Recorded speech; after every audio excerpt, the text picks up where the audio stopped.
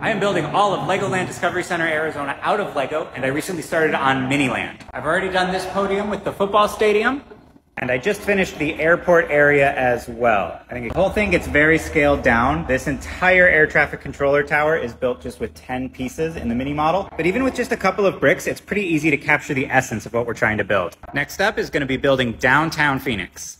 I've already built St. Mary's Basilica, as well as the Capitol building. There's 14 more to go.